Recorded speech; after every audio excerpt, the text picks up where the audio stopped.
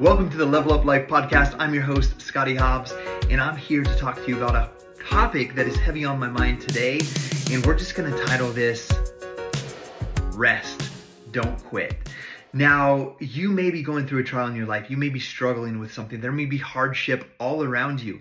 And I've had many of those experiences throughout my whole entire life, especially over the past 13 years as I've been raising a family, being married, building a business, working on numerous real estate projects.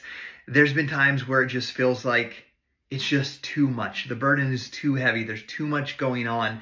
And you have this desire to quit or to not continue pushing forward with goals and ambitions that you might have in your life. So maybe you're in a state like that. Maybe you've been in one in the past. I hope you can relate.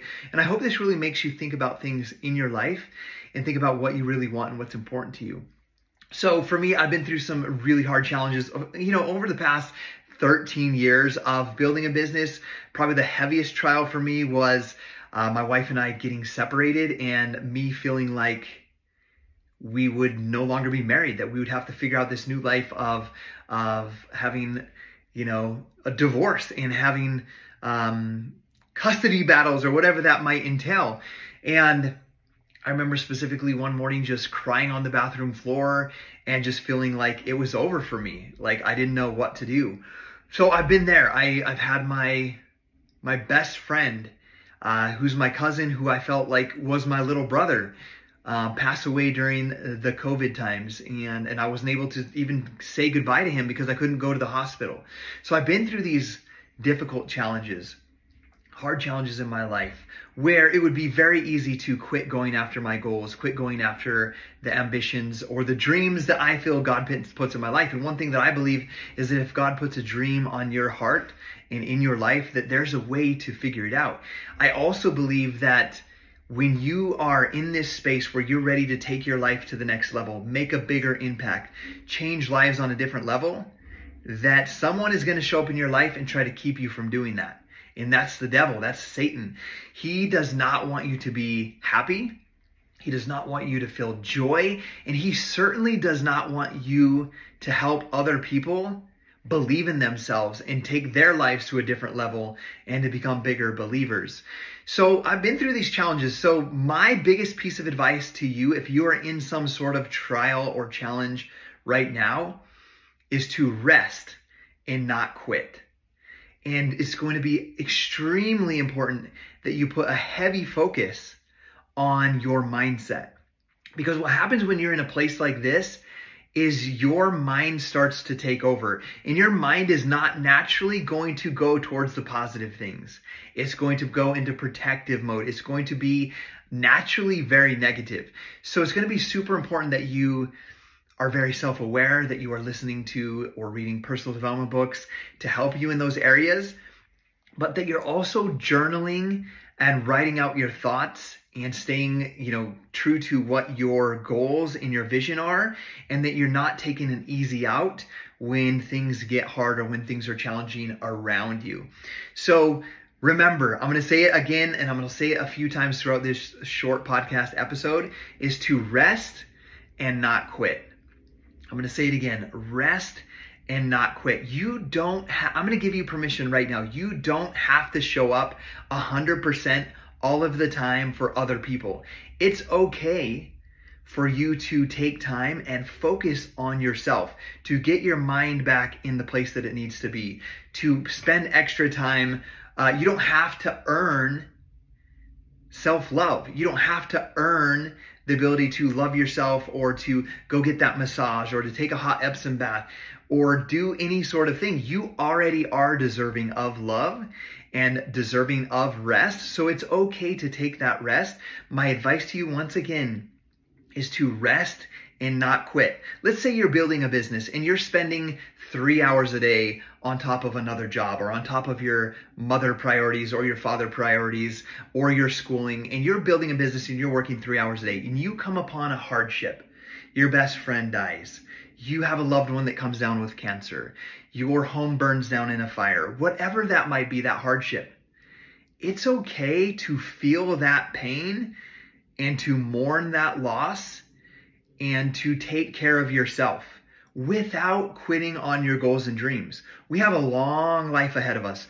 Whether you are 30, whether you're 42 like me, or whether you're in your 60s, I still believe you have a lot of time left, and it's okay for you to take that rest, love yourself, do what you need to do to get your mind in the right place, and to even take a break, 100% take a rest without making it such a big deal in your life. One thing, so I want to share with you what I did during some of those trials that I shared with you before, is when things got extremely hard and difficult. I'll share another story with you. I was one time at a convention in Las Vegas for our company, and I was a part of what's called an advisory board. So I was not only just building my business, this was during the time that I was fighting for my marriage. We have decided we were going to try to figure this out, but it was still extremely difficult. And I was at this convention and I was on an advisory board making hard decisions for a company with the corporate leadership. And it was extremely stressful. But at the time, I didn't realize that I was under a lot of stress because I'm the person that says, it's fine, I'm going to figure it out. And maybe you're that person as well. But it turns out that one of those mornings, I was in the shower and I had been getting these strong headaches. But that specific morning, I got a strong headache that felt like an ice pick in the back of my brain right here. And I actually blacked out in the shower and I fainted. And I remember crawling out, and my wife thinks I'm an exaggerator, exagero in Spanish. And I told her that I passed out, I blacked out in the shower, and so I think something's wrong with me. And I remember feeling like maybe I survived an aneurysm. And I needed to get this checked out right away. So right upon getting back, I went in, got brain scans, got CAT scans, all of that stuff. And it turns out that everything was okay. And the doctor asked me, "Are you stressed out?" And I was like, "No, I'm not stressed out. I'm good. Like, I do personal development and I love what I get to do for work." But I got put on a medication, and it was a high blood pressure medication, because they were figuring that since there was nothing on the scans that my blood pressure was spiking, and that's what caused it. But I wasn't stressed out, right? So that moment came, I got on that medication, and what I want to share with you guys is I felt depressed. And I'm not a person that has ever felt, I feel blessed that I've always been an optimistic and positive person, but I felt depressed on that medication. So I told my doctor I wanted to get off of that, and we went with the goal of doing things that help me relieve stress. So those things that I did, I started listening, instead of, like, I've been a musician my entire life, so I listened to hard rock, sometimes heavy rock, and all kinds of things like that. And so the first thing I did is I put on classical music and listened to it all day long. I started doing guided meditations, between 10 and 20 minutes of guided meditations. And I started taking time to just lay in a hot Epsom bath or to sit in the sauna and to just listen to these meditations and listen to classical music. Well, believe it or not, my blood pressure came down. I still had the same pressures on me of working on my marriage, of helping lead the company in those decisions on the advisory board, and in building my own team and my own business. But I was able to bring those stress levels down, my blood pressure down, through meditation, through just taking time to take care of myself, to slow down and to rest. But what I want to share with you during that is I stayed clear on the goals and visions that I had for my life and for my business. I see far too many people in life that go after something super hard for a year or two, they get burnt out or they get stressed out, and then they stop and move on to something else. And then they realize that that thing that they were doing actually did bring them joy, and then they come back. And it's a constant battle of building up momentum, stopping, and then having to start over, build up momentum and stop. And then you never really get to the point that you want in your life, and you're wondering, well, how come I just can't get the ball rolling on this? And the truth of the matter is that you do have the ball rolling, and it's okay if sometimes it's rolling fast and sometimes it's rolling slow, but to keep that moving in the right direction. One of the biggest pieces of advice I could give, or a book to read that helped me understand that concept, was The Slight Edge by Jeff Olson, or The Compound Effect by Darren Hardy, where it talks about the importance of never stopping and continuing to do something, even if it might be a little bit that's even might seem insignificant in the moment, but over time, those compounded things will benefit you for the better. So for example, right now, I have huge goals and ambitions. I have a book that I'm starting to work on. I'm doing a podcast where I'm interviewing right here on the Level Up podcast, where I'm interviewing business owners and high-level achievers and athletes. So I'm taking on that project, the book. My kids are growing and they're in so many activities. I'm working hard to build our business and we're building 2 homes at the same time. So there's a lot of projects going on, but I can continue to stay focused on building this business that I love most, of helping people with their health, fitness, and nutrition, and mentoring them in business, all while doing those other things. And here's the thing, there were years over the past 13 years where I would put a solid 6 hours a day into my business. Or there was times when we were the top 10 in the company where I would put in 10 hours a day and I would have an assistant putting in multiple hours. So there's different phases of your life. But right now, for example, I can work on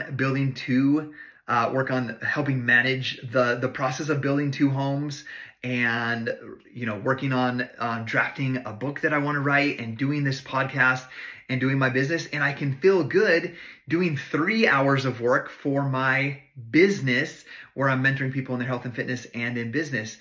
And what I know about that is, yes, it's not 8 hours or 10 hours a day like I might have used to have done, but it's 3 hours a day. It's something. And there's sometimes, believe it or not, like we're going on a cruise to Miami for spring break with our kids. And during that time, my friends, I'm going to do only an hour a day on my business for that 10-day trip that we're going to be on.